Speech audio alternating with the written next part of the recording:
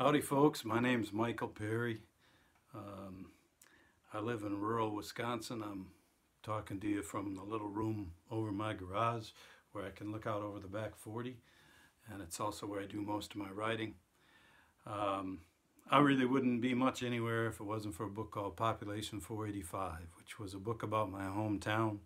I was away from there for 12 years, and then when I came back I didn't really know how to join up, because I didn't go to any of the local churches. I don't drink, so I didn't go to any of the taverns. And as I like to joke, I didn't bowl, and I didn't play softball, and I can't polka. So there wasn't much left to do but join the local volunteer fire department. And that's what I did, and that's how I rediscovered my hometown and the people I grew up with. And I was allowed to write a book called Population 485 about that experience. And man, if it wasn't for that book, I don't know what I'd be doing. But I've been writing books ever since, and independent booksellers have been indispensable to me.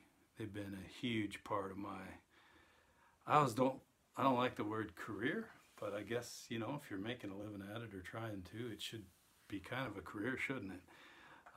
And independent booksellers, Population 485, when it first came out, they weren't expecting, I had a publisher in New York City, they weren't expecting it to sell that well, I know, because of how few copies they printed. And then all of a sudden it started getting some momentum and taking off, and that was because independent booksellers were hand selling it. It never showed up on the New York Times bestseller list, it just quietly found its audience. And in many cases that audience was grown by a bookseller handing my book to a reader. Hand selling, saying, if you liked that book, you probably like this book. And I've never forgotten that. And I myself am kind of an indie dude, man. My first 4 books I self-published.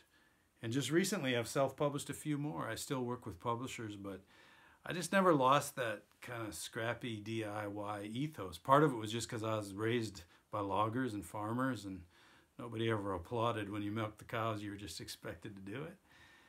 So I just kind of came into writing not knowing what I was doing, and I self-published books, and then eventually I got a publisher, and as I said, indie booksellers just brought me into existence, and I've maintained that relationship with them now. Even I'm doing this little self-published project right now, and I've had a whole flurry of emails back and forth with some of my favorite booksellers, and they're helping me decide how to proceed. So I don't know, I'm rambling already. That, you know, I get paid by the word, so I guess that's only natural. But I'm rambling, but what I'm trying to convey is just that very base level fundamental gratitude to independent booksellers. Other people can speak to the importance of art with a capital A and writing with a capital W and literature with a capital L, but I just see the boots on the ground things that independent booksellers do for a guy like me, and this really is just my little testament of gratitude for that. I'm going to close. I tried to think of what story I could tell about independent booksellers, and there's just a million of them, but I thought I'd tell 2 that are humiliating for me, and perhaps you'll enjoy that. The first is one of my first self-published books. I would do all the promotion myself, and I'd send out little flyers and postcards, and there was this little independent bookseller that sadly, like so many, is no longer in existence, but up in Rice Lake, Wisconsin. And I set up my own reading there, and I did my own advance work and promotion. The big night comes, and they'd set up all these chairs, and there were 5 people in the building besides me. One was the manager of the bookstore. There were 2 one was my sister and her boyfriend that I'd never met before, so that was a great time to meet him. And then there were 2, and I'm just going to use the phrase because it's accurate, 2 sweet little old ladies, and they were sitting in the very front row, very attentive, purses in their laps. And I thought, well, you know, it's not what I hoped, but those 2 came, and I'm going to give them everything that I've got right here. And I started reading with heart and conviction and feeling and making eye contact. And about 10 minutes in, one of the little old ladies shot her hand up. And I thought, well, I normally take questions at the end, but what the heck? And so I said, yes, ma'am, what is your question? And she said, when does the cooking demonstration begin? But So I've had readings where, you know, you'll hear writers say, and even musicians occasionally, hey, well, I did a show and nobody showed up, or only one person showed up. That's nothing. So when Population 45 came out and started doing better than we expected, and they started adding on stops to my tours, and one night I found myself in Nashville, Tennessee, doing a reading for Population 45, and there were 35 people that came to see me and buy books. Now, 35 people turning out for a cheesehead, an unknown cheesehead in Nashville, Tennessee. That's a pretty big deal. And so I admit, you know, I was raised humble, but that night when I left and I was driving, my next stop was Memphis. And so I was driving myself from Nashville to Memphis. And I admit, I thought, 35 people in Nashville. The Mike train is rolling. And I thought, let's see what awaits me in Memphis. So I get to Memphis the next night, and I did what all authors do. They won't admit it, and I'm sure there's the musician equivalent of this. You sneak in through the shelves, and you peek over to where the reading's going to be, and you see, is anybody there?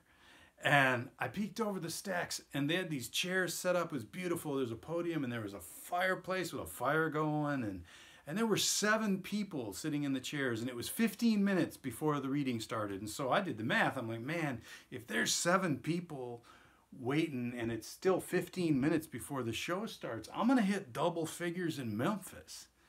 And right then, the manager of the bookstore got on the PA, and she said, ladies and gentlemen, author Michael Perry will be here this evening to read from his book, Population 45. If you would like to hear Mr. Perry, please join us in the chairs over by the fireplace. And all 7 people went, everybody left, and nobody ever did come. And so I tell people, not only have I had readings where nobody showed up, I've had people actively leave when they heard I was coming. So part of the way that I came to understand the independent bookselling world was nights like that when I had a nice hour to just sit and talk to nobody but the bookstore manager.